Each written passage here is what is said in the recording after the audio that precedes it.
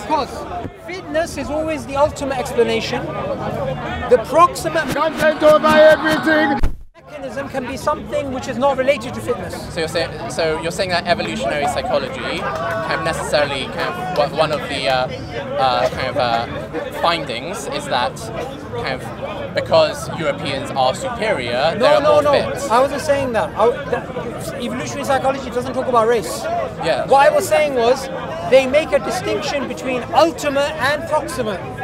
Okay. So when it comes to, you rightly pointed out, Darwin was wrong in thinking that military might or colonization makes you fitter, right? Making that conflation.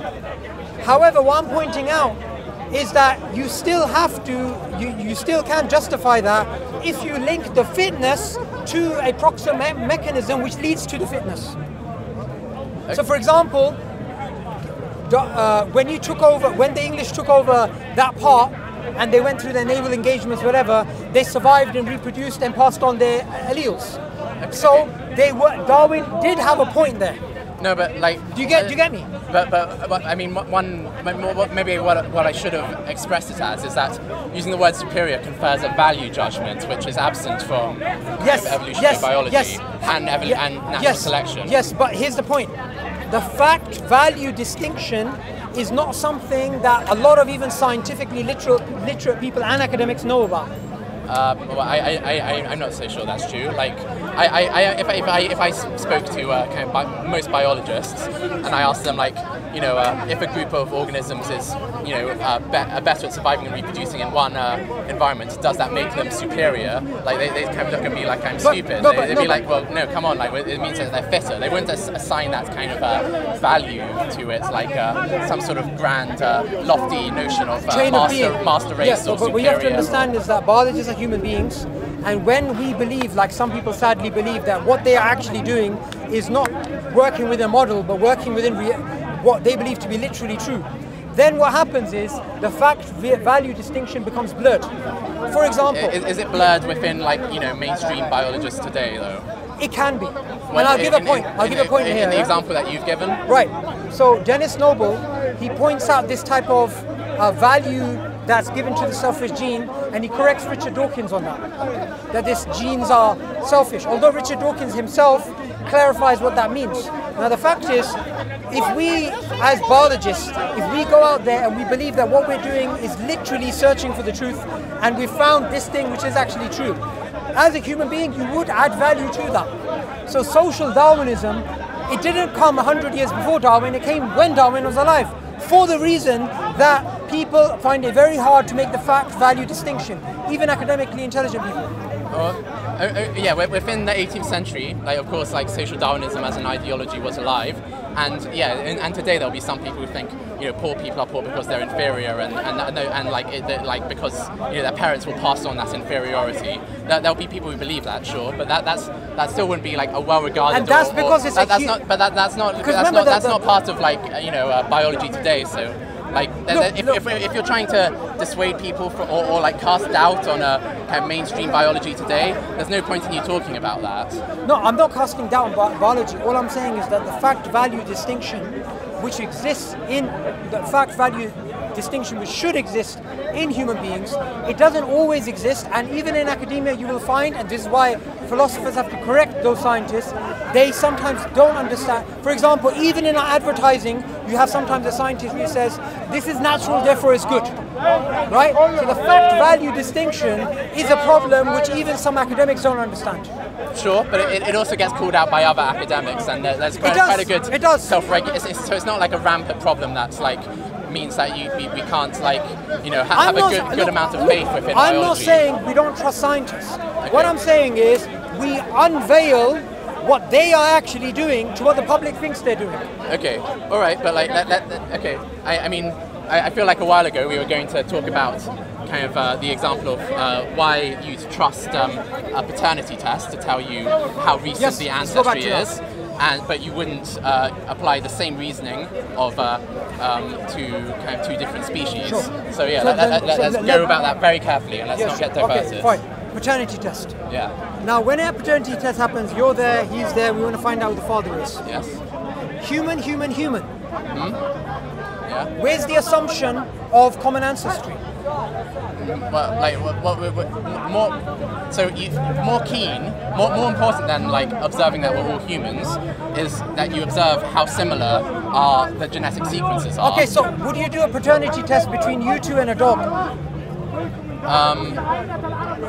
What you could feasibly do is you could take two humans, get their DNA, compare it to a dog, and then look and kind of ask which human being kind of diverted from a dog earlier.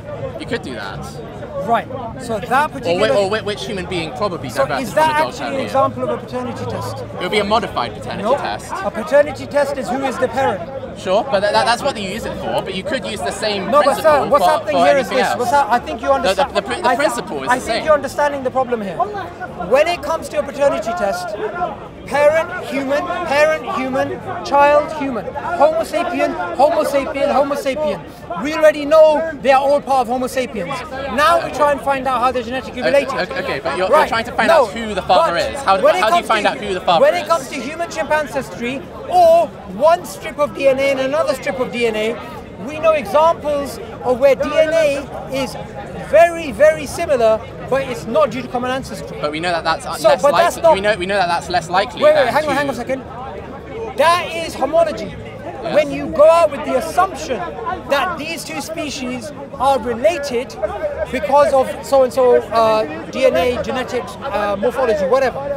Paternity test, we know they're all Homo sapien. So that's a false analogy. Okay, let's Do you get it? I think I get what you're saying, but let's go a little bit more carefully. Sure. So why does a paternity test tell you whether one human is the father or another human is the father? What do you look at? Similarity. Okay, yes.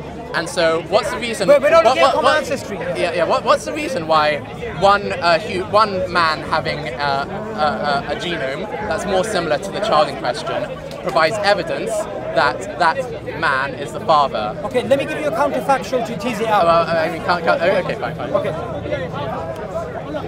Can a paternity test show that the child being tested is a completely different species? Can a paternity test show that the child being tested is a completely different species? That would generally, that's not a question being asked. Yes, exactly. The only question being asked is how similar is the gene. Exactly. That's the point. Another counterfactual. Leave the paternity test to your side. Have you answered my question though? But I'm about to. Okay. Can two different parents of whatever species having a common ancestor, can it be shown logically, yes or no, that both things are possible, that they have a recent common ancestor? So can you repeat that? So let me break it down a bit more. Paternity test, we already know human. Yeah, we know that. And now we're just trying to see who's more closely related. Yes. Homology of human chimpanzee ancestry or human pig or the tree of life, we don't already know that they're related. Yeah. We're assuming that they're related because of this, and then we go out and try and verify it. No, I disagree. Okay, go on. Tell me why it's different. So, but because or else it's circular reasoning. Okay, so do you get it though? Yeah, I get it. So, the first observation we make is how DNA behaves in organisms when they reproduce, and how the genes mutate over time randomly, and there's crossover, and so we observe how that happens, and that it happens at an average rate. Okay, and since we observe that it's happening now, we extrapolate that it will have also happened in previous generations of organisms, because that's the model which best fits the evidence at hand. And so, given that we infer that kind of this gradual mutation has happened, like going back in the generations, we assume that on average, the more different two genomes are, the further back they will have diverged. And so obviously there are certain things that can make the rate change more or less quickly, like the founder effect and the presence of mutagens. But kind of like other things being equal, kind of that's one of the principles involved in when you kind of do this kind of these phylogenetic trees, and when you try and like test whether how closely related, I'll try and find out which two organisms are more closely related, and you use the same reasoning with a paternity test, because in the paternity test you look at three people's DNA and you say that one of them is the child. You look at three people's DNA. Yes. So you already know they're part of the same species. True. Which is why you cannot compare paternity test to homology. No, but you need to like. But I already explained the principle though. The principle isn't particular to a certain species. The principle is particular to DNA and genetics in general. But what you're doing is this. It's a general principle being applied to one species. I'm pointing out a disanalogy. Do you see the difference between the two? It's not a relevant disanalogy. Okay, so there is a disanalogy, but you're saying it's not relevant. So this okay, analogy, we're getting somewhere now. It's a difference. So why isn't it a relevant disanalogy? It's not relevant because like the DNA, like both species have DNA, and the DNA behaves similarly, kind of in both the species. It's not as if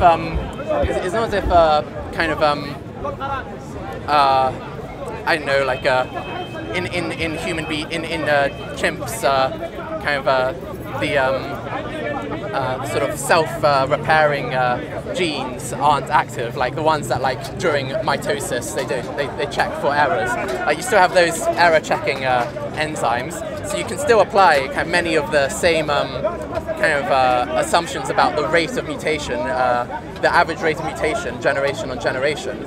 So like it's not particular to human beings. It's particular to all kind of sexually reproducing mammals. And you can adjust the kind of assumptions to make it to then include asexually or like multiple sexually reproducing organisms, but then it becomes like more speculative, and you have a wider confidence interval. You've got more variance in your predictions. Why don't we do this to ease it out? Say there's a paternity test. Yeah. What are the potential results? He is the father, or he is the father, or they're both not the father. Well, in fact, you get a confidence interval on a paternity test. Okay. So because like if you do a paternity test on a niece, you'll get unsure results. So you can get uncertain results. Okay. So either you get a confidence interval. Either we're not sure, or he is the father, or he's not the father. Well, no. Your degree of belief is on a continuum. Fine. But when you try to use that as an analogy for human chimp, you have another variable which is about different species. No, but we can observe how the genetics of those species behaves. This is actually a false analogy. No, but that assumption is justified because you can observe how the rate of mutation of chimps generation on generation. You can observe whether they have the same enzymes repairing certain mutations. You mean between chimps or between chimps and humans? I mean I'll repeat from the top. Like chimpanzees, you can observe whether chimps have the same rate of average rate of what's the word? Mutation, generation on generation, and you can observe whether they have the same kind of cellular machinery to try and repair certain mutations, and so you can test whether, and then your model can take that into account, and so you can do an adapted paternity test using the same basic principle, which is that the more kind of different the two genomes are, the less recent they had a common ancestor. But again, look, the analogy that you're using here about the paternity test, it has another dimension, which is about we don't actually know whether they are from the same species or whether they're from different species. With this, we all know that they're human. So it's just a complete disanalogy, no matter how you try and re-engineer it. What's the relevance that stops it from? I mean, what is What's it? The relevance? What is it that stops it from working? The relevance is this. The relevance is when it comes to a paternity test. Yes. We're not trying to determine if they're Homo sapiens. You could do. We're not, though. You know we're not. Which paternity test in the world? We don't need to, but you because could. We already know. No, but you could easily, like, okay, what you're doing with a paternity test, you look at their genes. Three humans. Yes. Human. Yeah. We're not trying to work out a species here.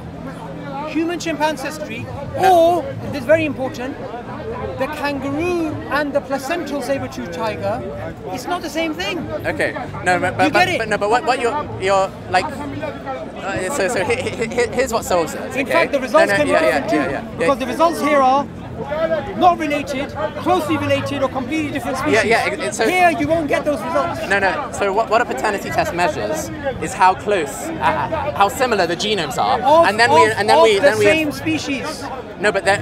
Of the same species. Well, that's what we use it for, but we don't need to use it for that. Of course you do. What are you going to do, test a dog and see if it's the son of a human? Of course you're not. No, but you can test whether kind of one human has a more recent common ancestor to that dog than another human. You can do that. Well, hang on. You just need to modify it in a kind of... That's not paternity, and you know that. A human being is not going to be a parent of a dog. Yeah, obviously it's not going to be a parent of a dog. And a human being, you have to remember going back. No. If anything, from an evolutionary perspective, it'll be like cousins of some sort. Sure, but a paternity test... Or maybe the dog is going to be our nephew, I don't know. No, but a paternity test doesn't actually directly measure paternity. It directly measures how similar two genomes are. Okay, so, and then you infer from that which one is more likely to be the human. Okay, and so that's perfectly analogous to you look at which has the more similar common ancestor. Can you do a paternity test for me, right? I'm going to give you 3 different genomes. I'm not going to tell you what species they are. Genome 1, genome 2, and genome 3. Yes. You've seen that these 2 genomes, genome B and genome C, are near identical. Yes.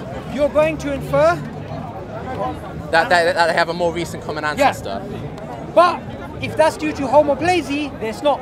True, but homoplasy is much less likely than them having a common ancestor. And you can say that based on evidence and reasoning. There's a good reason to say that. But for you to say homoplasy is much more less likely, you have to give no evidence. Yeah, and there is evidence for why homoplasy is less likely, and that's because kind of when you mutate, kind of one base pair turns into another base pair in general. That's one of the kind of most kind of common. When you show homoplasy is less likely, don't do it in the frame of common ancestry, because that would be circular reasoning. Fine. No. All you need to know in order to know that homoplasy is less like random homoplasy is less likely than. I've never heard let's stop using the. Let's be more clear. So all you need to do in order to conclude that 2 organisms having a very similar genome by pure chance, even though they aren't close, even though they don't have a close common ancestor, all you need to do to work out that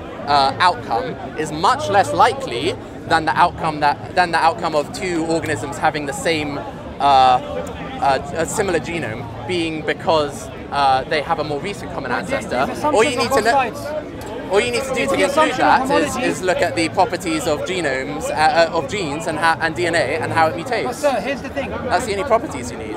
Let's tease this out practically. Yeah. You don't know anything about any other biological life. You have 3 genomes in front of you. A, B, C. B and C are near identical. Yes. You infer common ancestry. Yes. Can you be totally wrong? Yes, but it's unlikely. It's less likely than the other. No, but for you to say it's less likely, we now have to make a separate argument for that. Yeah, and I was in the process of that. Yeah. Even from a naturalistic perspective, if you assume naturalism, and we don't assume any form of supernaturalism, even from that perspective, the same ecological niche can give rise to the same functions and genetics. Okay, but that's not the reasoning I was going for. I know you weren't. Yeah. Oh well. So like the reason why the reason why I'm pointing it out is to show you that you could be completely wrong about that. Sorry, I feel like I've just kind of missed what you were saying. I'm sorry. A, B, C. Yes. B and C are near identical. Yes. You infer common ancestry. Yes. Based on 99% certainty. Yeah. Or you could be totally wrong. Yeah, I could be totally wrong, but it'll be but I have good reason to believe that the outcome of me being wrong is less likely than the outcome that it just like happened by chance and I am wrong. Okay. So explain that to me in a non-circular way. Okay. So explain why homoplasy is very unlikely in a non-circular way without assuming homology. Sure. So what we observe is that kind of all kind of organisms, or in particular mammals, since we're most interested in the human chimp example, all mammals have DNA, and the DNA in these mammals kind of behaves in particular ways, and it behaves pretty similarly in all mammals, and so it has a kind of it has rates of mutation that are comparable across different mammalian species, and so there are many different ways that a group of species that a population could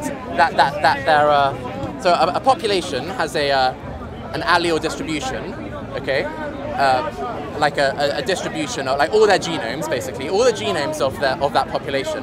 There are many ways that could develop over time or change over time, okay.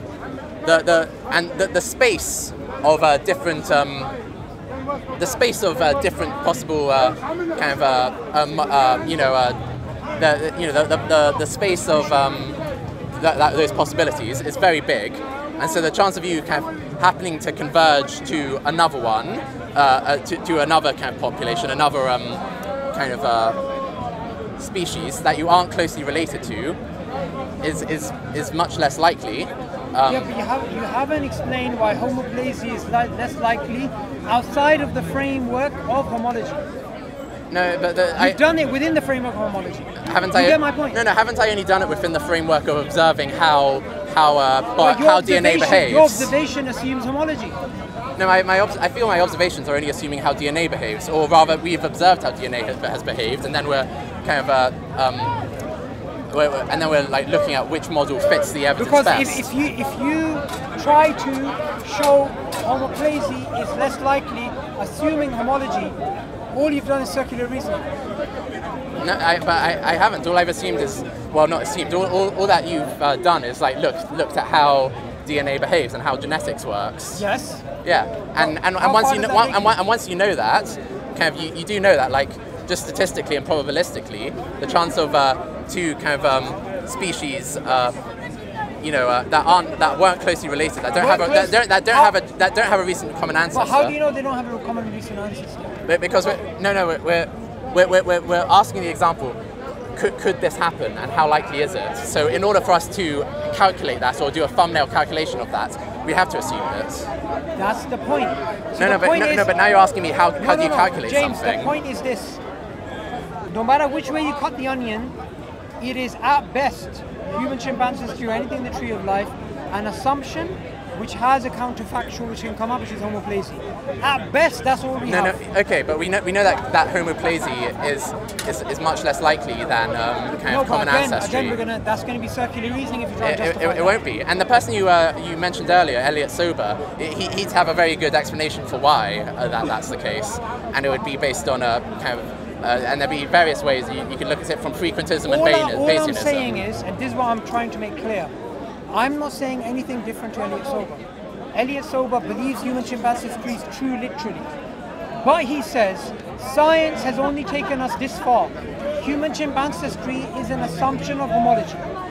And the assumption of homology, we know of another thing called homoplasy which challenges that. Okay. And what he goes on to say, which is what I'm trying to push out to the public, to say human chimpanzee history is true literally, according to science, is naive. Okay, but wouldn't he also say that it is the conclusion best supported by the evidence? If you believe... I think he would say that. Hang on.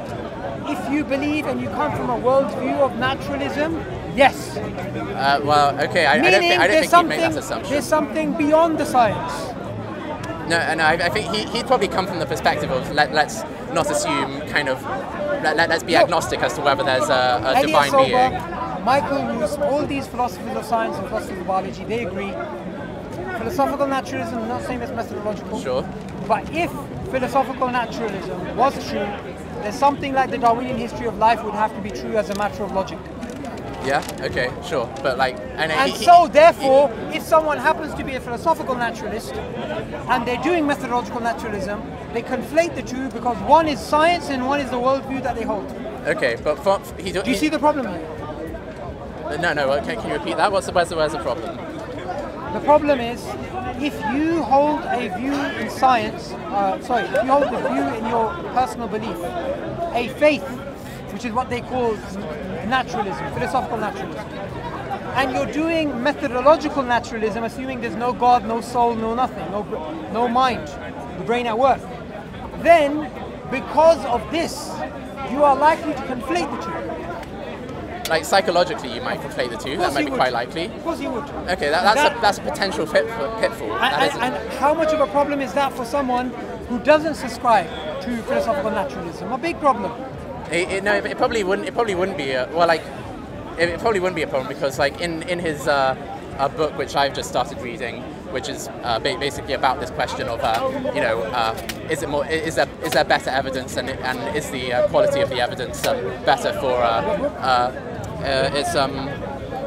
I've only just started reading. I can't quite remember the title, but basically he goes through kind of in a very rigorous, like, first principles way, kind of is the most sound rational conclusion of the evidence that kind of humans and chimps share a common ancestor, or a creationist narrative. Sure, you're talking about the book Evidence in Evolution, which is published by Cambridge University. It's got like this the sand dunes on the cover. Yeah, right? Cambridge. Yeah. Now, in that book, if you go to the chapter where it speaks about instrumentalism and scientific realism, and you go into the different discussions about that, he's very nuanced. And the view that I hold, and the view which I want to educate everyone on, is actually his view, which is you could be somebody who believes in God, who doesn't take it to be literally true, human chimp ancestry, take it as a probabilistic framework with assumptions, with disputes, and the other side, if they happen to be philosophical naturalists alongside methodological naturalists, and they want to accept it, as long as you are clear that you accepting this is not just purely due to science, but you have to make a leap of faith beyond that, I have no problem. Okay. So I'm not really saying anything different to what he's saying. Okay. And in fact, that book is one of the inspirations for me doing a lot of the sort of things that I'm doing now, because his view is, although he's an atheist and although he, he's not Muslim or anything, I appreciate that he's being very honest about the evidence and the nature of the evidence. And he also says that the evidence is firmly in favour of the, human. He also says that the evidence is, available evidence is firmly in favour of humans and chimps having a under certain assumptions. Okay, but it depends how justified. There's no place in that book where he unequivocally says human chimp ancestry is supported by the evidence, full stop. He says that almost word for word in the introduction. You'd have to read the whole thing, because in the end, where he speaks about human chimp ancestry, he says to say it's true literally is naive. At best, it's based on a probabilistic framework which has assumptions. Okay, but like that's the same with all science, though. Sorry? That's the same with all science, that it's based on probabilistic. Exactly. Okay, but let's adopt the same standard that we apply for, like, medicine or that sort of thing. Do you believe that scientific anti-realism or instrumentalism is a valid view in the philosophy of science? I don't know what that means. Okay. Do you believe in scientific realism? I don't know what that means. Okay, so you haven't read the book because that's what the book speaks about. You have two things here. Scientific realism or scientific anti-realism, also known as instrumentalism. You are still here. Now, if somebody is a scientific realist, then yes, they would say what science says is true. Now, what makes more sense is scientific instrumentalism, which is what I hold, which is what a lot of philosophers hold, and which is what I think is a rational view to hold. Now, if you hold the view of scientific realism, of course, somebody's going to say, yes, it's true literally. If you hold the view of scientific instrumentalism, you'll say it's an instrument and it's something that we use to try and arrive at new knowledge, but that's all it is. Doesn't it show you doesn't it show you what, what's most likely and most well supported by the evidence? Clearly not, because this is a philosophical discussion, not a scientific discussion. One thing which is clear: genetics, anatomy, biochemistry, it is underdetermined. Scientific realism or instrumentalism is underdetermined by genetics. You cannot prove this one or that one by looking at the science itself. It's a philosophical principle for which you have to go back to first principles, which is outside of science. Okay, how does this relate to what you told the Muslim questioner who asked you a question about humans and chimps? Because it sounded like what you told him was accept evolution as a working model, don't try and be like an American creationist. And then it sounded like you said, but, believe in that the Quran's the perfect word of God at the same time. Sure. What I basically said to him is this. I said to him, accept Darwinian evolution for what it is scientifically, not in a popular perspective. From a popular perspective, it's true literally. So I said, don't accept it as that. Accept it as something based on a probabilistic framework, which has assumptions, which has disputes. Okay. Accept it as the best supported accept it as model. No, accept it as valid science. Full stop. Now, the Quran can go against valid science. Doesn't mean the Quran's wrong, because valid science over time can change. And I gave him the example of the eternal universe. Okay. The static state theory. Sure. The static state theory conflicted with the Quran 70, 80 years ago. Today the Big Bang correlates with the Quran apparently, but in the future the Big Bang may be replaced by another eternal universe. Isn't it rational to believe in, or to have a higher degree of belief in what is more supported by evidence than what is less supported by evidence? When you say evidence, you have to be clear what you mean. If you come from a scientific realistic point of view, realism point of view, then for you the evidence is going to be science. But if you come from instrumentalism, you're going to take other sources of knowledge like testimony and deductive logic and other introspection as other sources of knowledge too. So fundamentally this discussion is about first principles, which is not to do with science. Okay, I'm open to I don't know how introspection could be I'm not sure about introspection as a source of evidence. Introspection is not science. But I know testimony or historical evidence. Yeah, that could be evidence, sure. Yeah, but okay, but even mathematics is not science. Yeah, of course. Logic is not science. Yeah, of course. Logic is based on mathematics and logic. Yes. Also, sure. values, like right and wrong. Scientifically, from a methodological naturalistic point of view, objective morality does not exist. But like Darwin himself, Darwin was a methodological naturalist, but he believed in morals which exist in real, which is why he actually spoke about them. So, being a methodological naturalist does not mean you're a philosophical naturalist. Sure. And this fundamentally, this whole discussion boils down to first principles, what you believe to be right and wrong, what you believe to be the roots of knowledge. And fundamentally, this is nothing to do with science. Okay.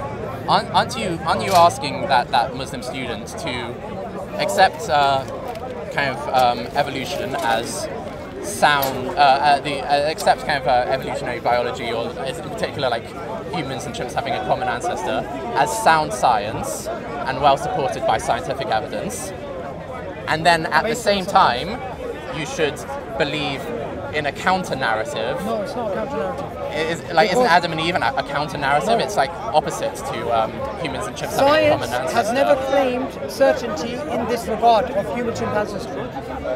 Okay.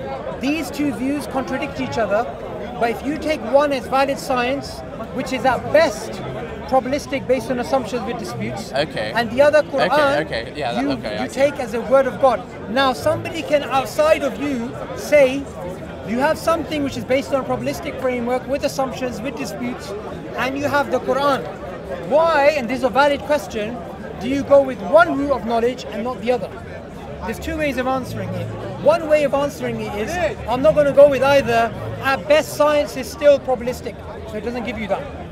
Or you can say, in terms of its foundation, science doesn't give you certainty, but these are the reasons I believe Quran to be the true word of God.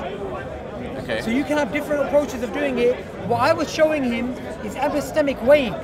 Epistemic weighing we even do in other sciences. For example, general relativity fundamentally contradicts quantum mechanics. They both can't be true literally. So for somebody to come along and say, I'm going to reject this and accept this, isn't it better to say, I'm going to accept both as valid science, but I'm going to take both of their epistemic weights? So what I'm trying to do is I'm trying to conceptually teach people epistemology and about how they should view evidence and how they should view conflicts in evidence. And this discussion fundamentally is not a scientific one. Okay. Isn't the example of general? That statement was wrong. Isn't the example of general relativity and quantum mechanics? Any scientist would believe that, or physics, physicists, the mainstream of physicists believe that both of these models aren't complete and will change in the future, and the fact that they don't resolve means that both of them aren't correct. And whereas the question of whether humans and chimps have a common ancestor, that's something that it isn't known already that that question the current answer to that question provided by science is wrong and will need to be changed or refined in the future. It's a kind of much narrower binary question than... Are you saying the epistemic weight of general relativity is lower than that of human chimpanzee ancestry? No, I'm saying... well, in a way, because we know that, like, we know that general relativity... we have good evidence that general relativity will have to change, because, for example, like... quantum mechanics. Yeah, because of quantum mechanics, and also the fact that, like, it gives predictions of infinities at black holes. That's normally shows a limit to the model. So, like, we already sorry. Okay, that's irrelevant. Yeah. But whereas the question of do humans and chimps have a common ancestor? That's just like a yes or no question, and like biologists already kind of feel like we've gathered like kind of all these clues that strongly kind of suggest that no, but remember, the answer is yes. Those things are. Look, I'm not saying there's an alternative. Let's forget human pig ancestry. That's like so fringe. I'm not saying there's an alternative. What I'm saying is, at best, according to them, it's based on probabilistic framework assumptions disputes. Leave it there. Okay, but like what you want? Look, we shouldn't like kind what you want us we to do. We shouldn't like kind of not James, believe what you want in us to do science in general. You want us to take that leap of faith. But the thing is, all I'm pointing out is it is a leap of faith. No. What we should really ideally do is have a high degree of faith.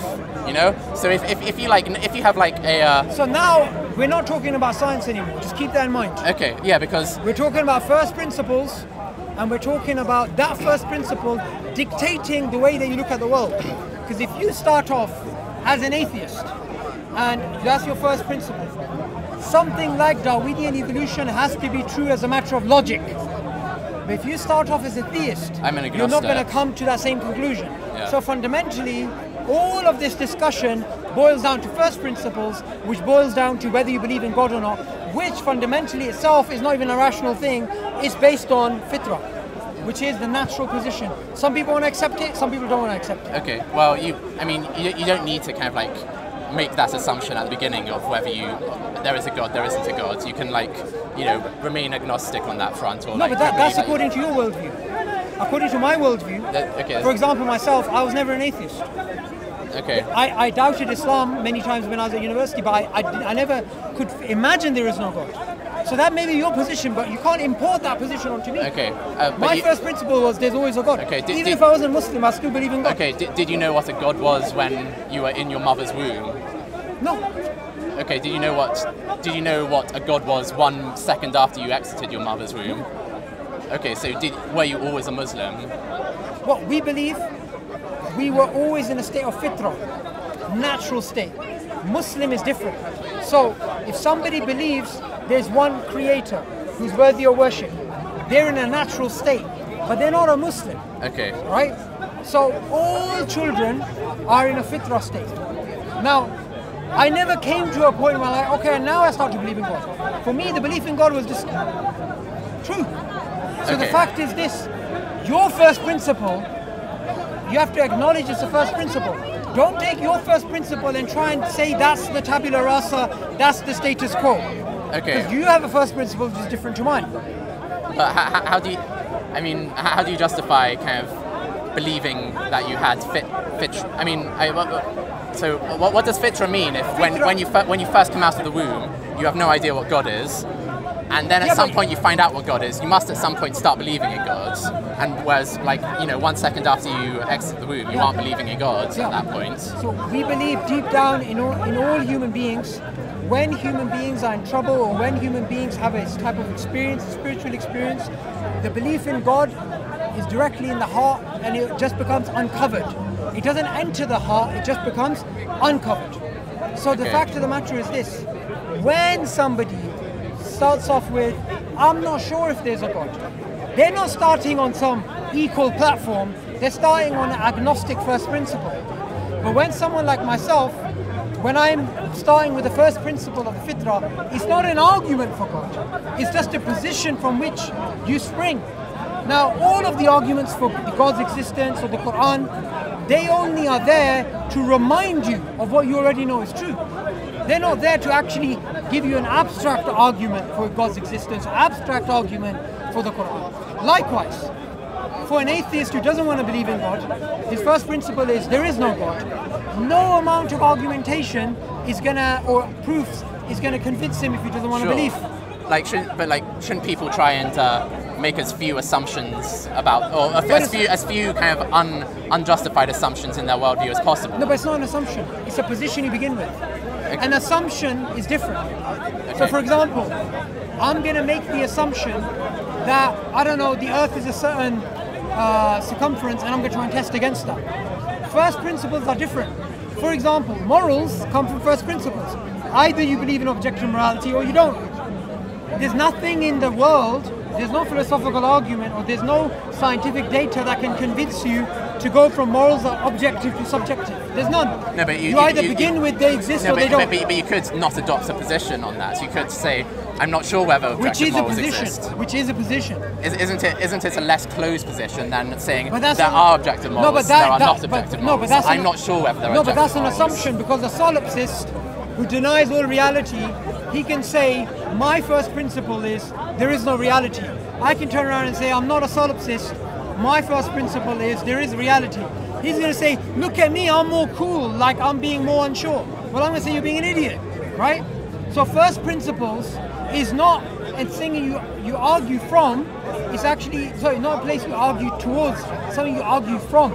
Okay, but like the example of a solipsist, or thinking that there isn't a reality, you can that's something that's more easy to sort of show as a ridiculous belief. No, you can't. You can never disprove a solipsist, ever.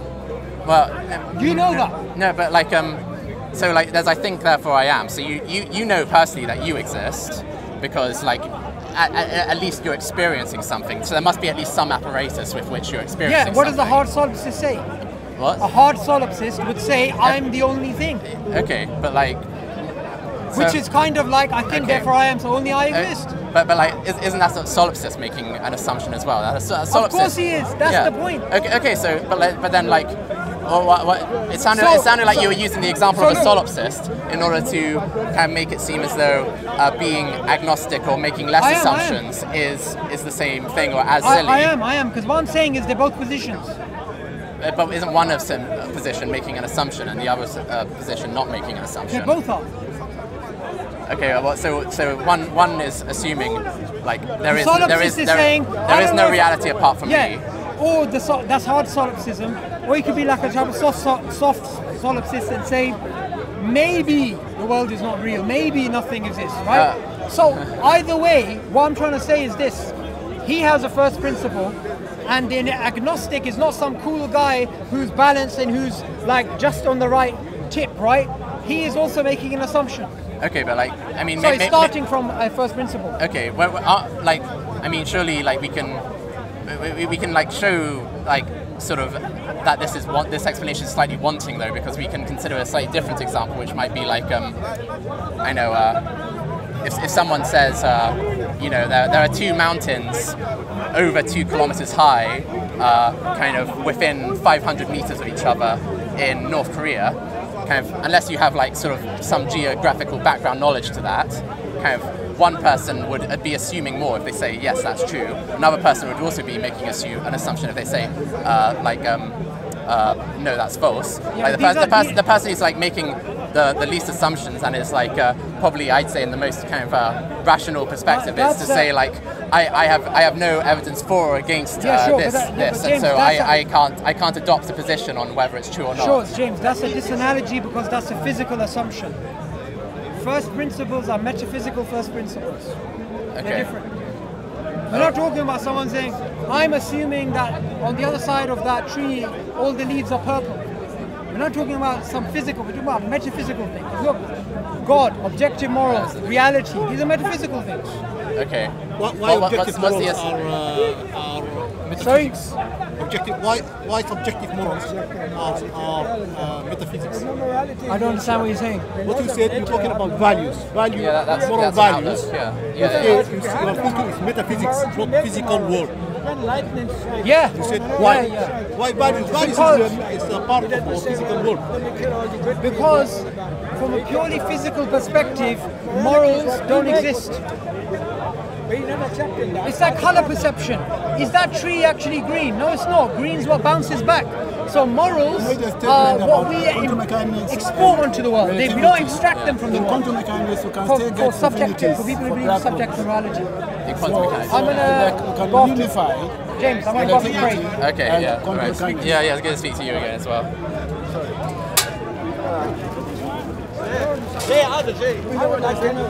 Yeah. Relativity and complexity. Yeah, there are approaches to do that. Yeah, I've heard that.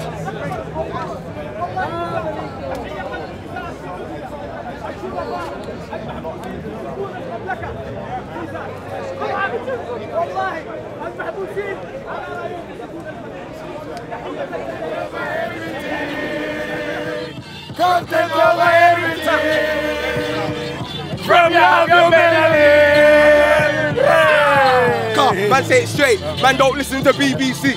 Man, don't listen to ITV. I refuse. I want to read Frederick Douglass. And black people who are against all odds still manage to free black people from what they were going through. This is what I'm interested in. So, Why did Abraham Lincoln? as I said before, America was the new rising industrial power in the world.